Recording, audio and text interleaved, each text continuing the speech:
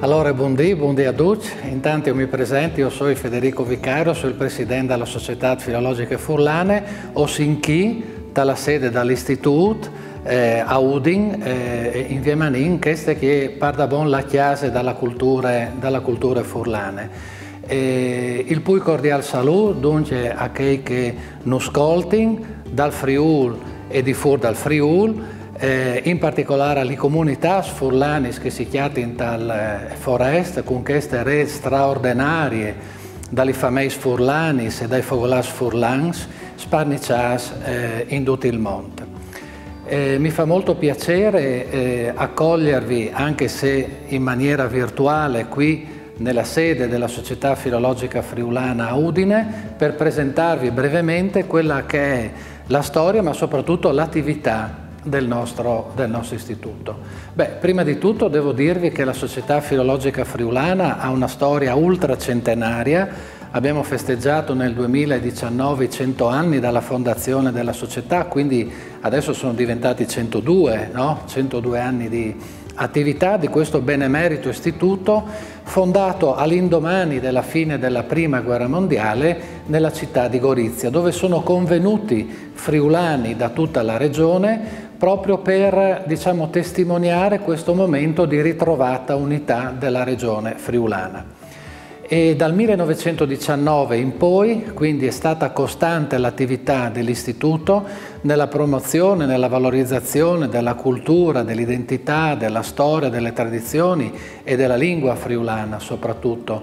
Sono stati naturalmente anni che hanno visto, diciamo, programmi, progetti, momenti, avvenimenti anche molto diversi, ma soprattutto dal secondo dopoguerra in qua l'attività è stata veramente molto ampia, molto varia, appunto per lo studio, per la ricerca sulle cose friulane e per la valorizzazione di questo straordinario patrimonio culturale che è quello.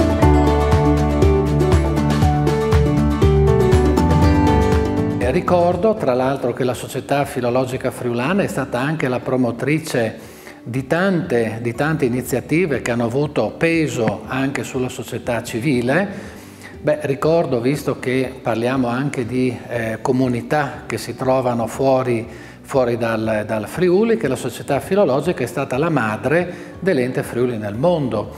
Nell'assemblea della Società Filologica del 1952, diciamo, da una costola della filologica è nato l'Ente Friuli nel mondo, che, come sapete, è quell'istituto che si occupa di mantenere i legami, i contatti e le relazioni con le comunità friulane all'estero.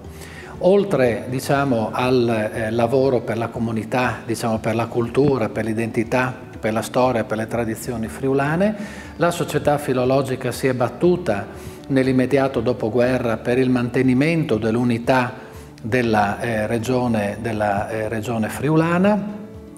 Abbiamo concorso alla raccolta di firme per l'istituzione dell'Università Friulana, quindi l'Università di Udine, con la raccolta famosa delle 125.000 firme con il comitato di Tarcisio Petracco, e abbiamo anche lavorato molto per il riconoscimento dei diritti linguistici della comunità. Quindi ci siamo impegnati in particolare fino agli anni 90 per l'approvazione della legge, diciamo, che riconosce i diritti linguistici delle lingue minoritarie.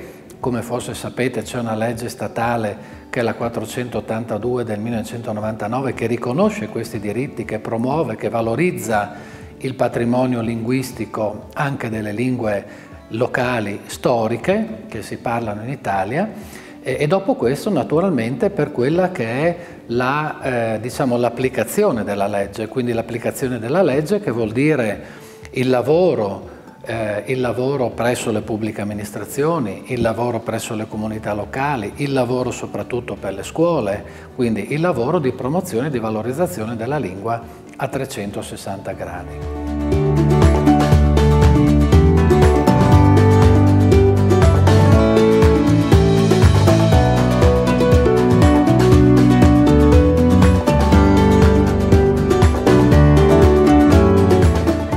l'attività della Società Filologica Friulana, che adesso ha una struttura importante, ci sono una decina di dipendenti, abbiamo 4 sedi in regione, abbiamo la sede principale che è qui Palazzo Mantica a Udine, che è un palazzo del 1500, a Udine, abbiamo la sede di Gorizia che è Casa Ascoli, che è la casa natale di quel graziadio Oseai Ascoli che per primo ha affrontato la descrizione scientifica delle lingue alpine, in particolare anche di quella friulana.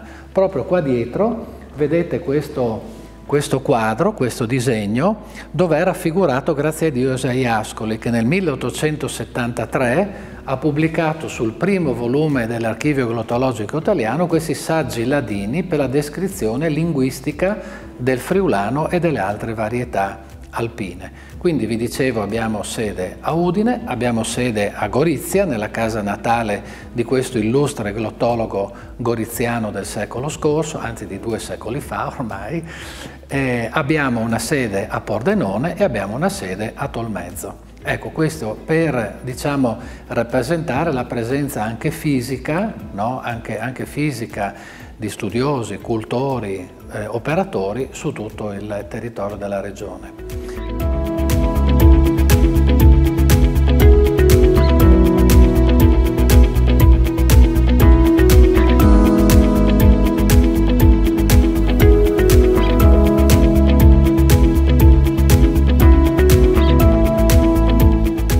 Alcune cose, diciamo, sono attività tradizionali, come possono essere i congressi sociali, che è la manifestazione forse principale, che dà continuità a quella che è l'illustrazione delle località che compongono il mosaico della nostra regione.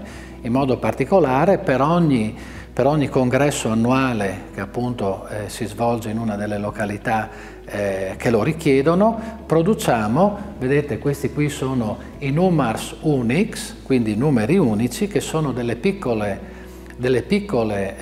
anzi grandi monografie, delle piccole enciclopedie sul territorio dedicate a ciascuna località. In questo caso qui vedete è la località Lignano, ecco, quindi qua abbiamo Lignano, qui abbiamo Fiumicello, qui abbiamo San Vito al Tagliamento, e con una collezione, diciamo, di tutte le località e di tutti questi strumenti.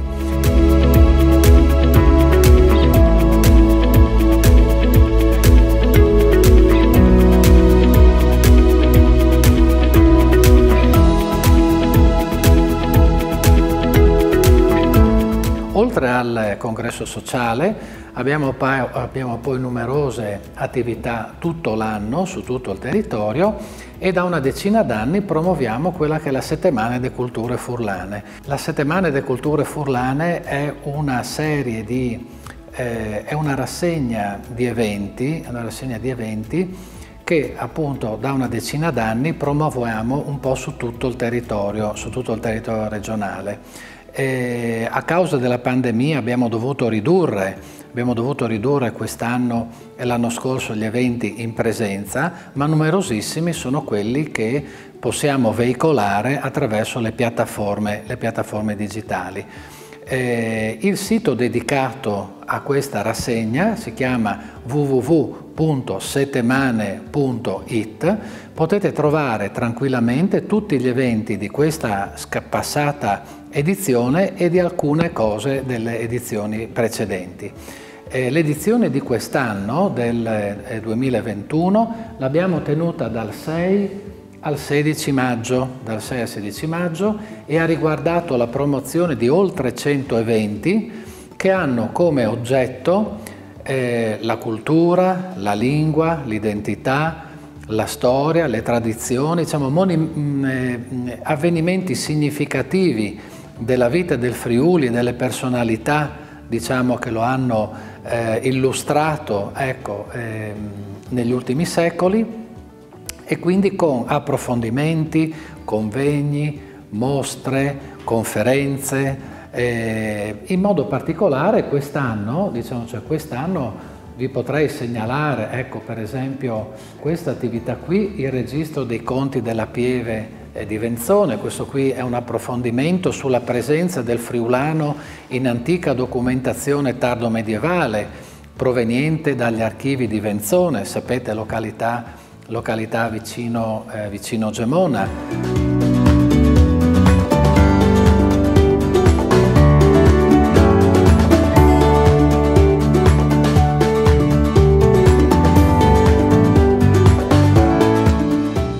Abbiamo tenuto un convegno su Dante e il Friuli, quindi il rapporto tra Dante Alighieri e il Friuli in occasione del 700° anno della morte di Dante, dove abbiamo appunto discusso di quello che è stato come dire, il rilievo degli studi danteschi in Friuli, ma anche quello che era stato, diciamo, il giudizio, se volete sommario, se volete sbrigativo, di Dante sulla lingua friulana.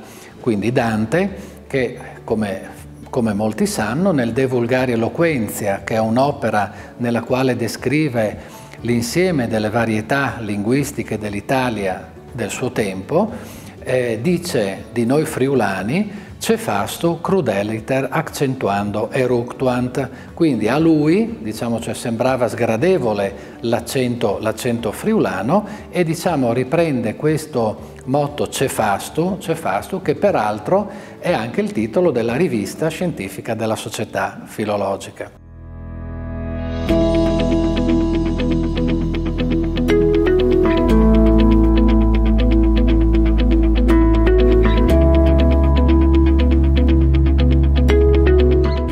Convegno, l'emigrazione virtuosa del primo dopoguerra.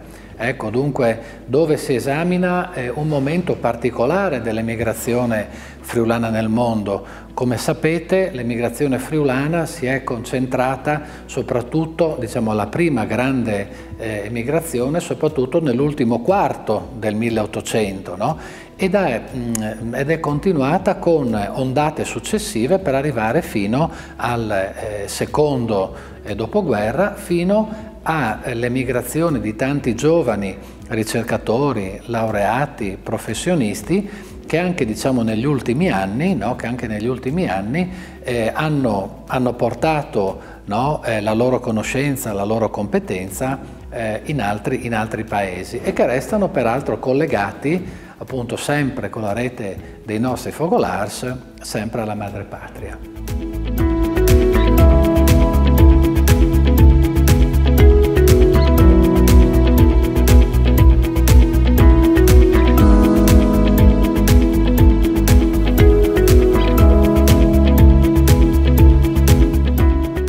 Oltre a questo, importante, diciamo soprattutto negli ultimi 20 anni, ma anche prima naturalmente c'era l'attenzione per questa attività in particolare, è l'attività sulla scuola, sull'insegnamento, sulla trasmissione della lingua alle nuove generazioni, che è una cosa naturalmente fondamentale. In questo settore opera il nostro docuscuele, che è il Centro di Documentazione e Sperimentazione Didattiche per le Scuole Furlane, che è una struttura che produce e fornisce materiali didattici agli insegnanti delle nostre scuole, che gestisce la lista degli insegnanti regionali con competenze in lingua friulana, che sono più di 1500, e che fa tutta una serie di corsi di formazione per gli insegnanti stessi, per cui corsi di alfabetizzazione, che vuol dire imparare a leggere e a scrivere, no? Perché naturalmente il friulano si parla normalmente, è più difficile leggerlo e scriverlo. Ecco, quindi, come dire, sono corsi che abituano, no? Diciamo, cioè gli insegnanti a acquisire appunto anche quella che è la grafia friulana di riferimento. E oltre a questo, naturalmente, la produzione dei materiali didattici che servono per le scuole.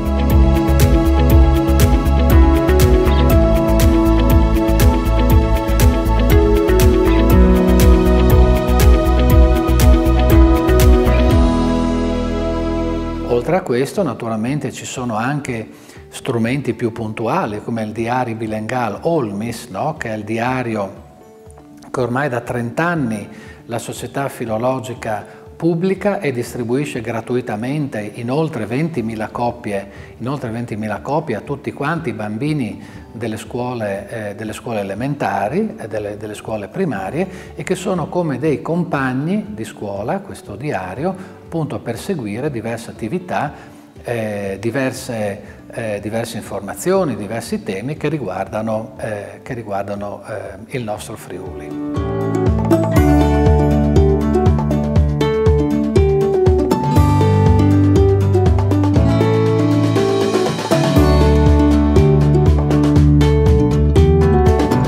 La biblioteca sociale della Società Filologica Friulana è un altro luogo molto importante per la cultura friulana. Si tratta di una biblioteca riconosciuta di interesse regionale dalla Regione Autonoma, una biblioteca che conserva oltre 30.000 volumi completamente catalogati, e questo catalogo si trova anche disponibile in internet, quindi l'OPAC della biblioteca ci consente di verificare facilmente quelle che sono le opere, le collezioni che sono presenti diciamo, all'interno delle nostre collezioni. Si tratta di una serie di monografie, di libri, di volumi, di raccolte, di riviste, tra riviste naturalmente che continuano le pubblicazioni, anche le riviste che si dicono cessate, nel senso quelle che hanno terminato di pubblicare. E la biblioteca della Società Filologica Friulana è un punto di riferimento fondamentale per gli studiosi, per i cultori di friulano, per i ricercatori, per gli studenti universitari, che trovano in questi materiali un sicuro punto di riferimento per i loro studi.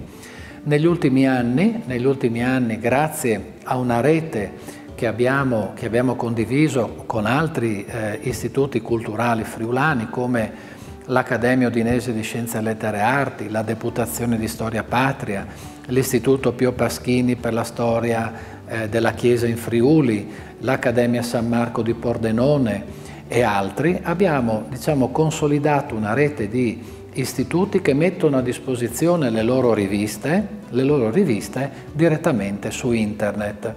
Ecco, devo dire che questa è stata una cosa importante, anche considerato questo periodo, diciamo, di pandemia, quindi quando, diciamo, gli spostamenti erano resi difficili dalle norme sanitarie. Ebbene, abbiamo creato un sito che si chiama rivistefriulane.it, dove si possono trovare non soltanto le indicazioni sugli studi, quindi cioè le indicazioni delle pubblicazioni, ma si può accedere direttamente scaricando le pubblicazioni in formato PDF. Ci sono circa 30.000 titoli catalogati per argomento, per autore e per luogo all'interno di questo archivio digitale, diciamo, dove uno può collegarsi e accedere direttamente a una banca dati che gli dà non soltanto l'informazione di dove cercare le cose, ma dove gliele fa trovare. Ecco, quindi questo è un progetto veramente innovativo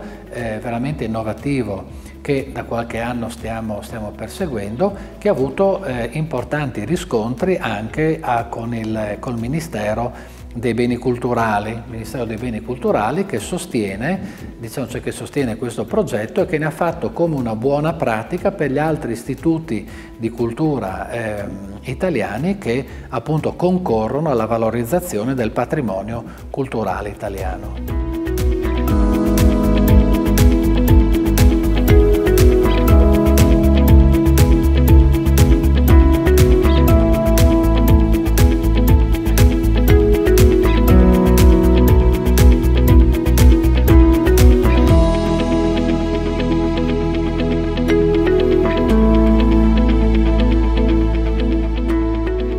Quindi la nostra Società Filologica Friulana è a disposizione, lavora per tutta la comunità friulana, è l'ente riconosciuto di riferimento appunto per quanto riguarda la cultura friulana, sostenuto sia dalle istituzioni pubbliche che da tante istituzioni private, ed è a vostra disposizione naturalmente per come dire, per informazioni, contatti, per chiedere qualche cosa, si possono fare naturalmente ricerche sia sulle località che sulle persone, si possono anche ricostruire le storie delle famiglie. Ecco, anche questa qui può essere una cosa interessante per chi torna in Friuli e cerca le sue radici. Quindi io veramente vi invito a stare vicini alla Società Filologica Friulana, perché la Società Filologica Friulana